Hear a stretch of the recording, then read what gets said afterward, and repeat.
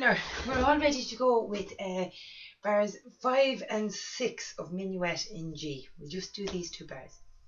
I'm going to do them right hand, left hand, two hands together.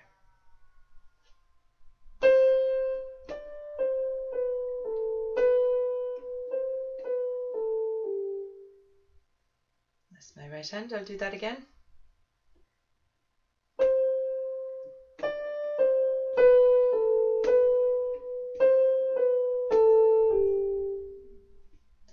Now the left hand goes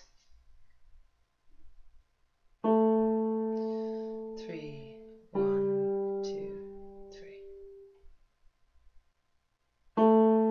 2, 3.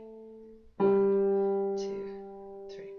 Now, I know we spent a lot of time in class today talking about how to hold your posture when you're playing to make sure that our hands are in the best possible. If you can, I'm finding it easier to bring my elbows in close. I know we want this kind of a.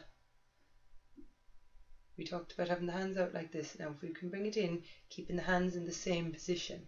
See how they're still remaining kind of bent at the wrist. 2, 3, 1, 2, 3. I'm finding my hands kind of naturally further up the keys. I don't know if that makes it easier. So what I'm literally doing is I'm sitting on the edge of the seat. Bring my hands up like this first. I'm going to bring my elbows in a bit closer to me. And then my hands are resting nicely on the piano and they're kind of naturally ready to go. Try that and see if it makes a difference for you. Now, we'll have another go at playing these two bars. 1, 2.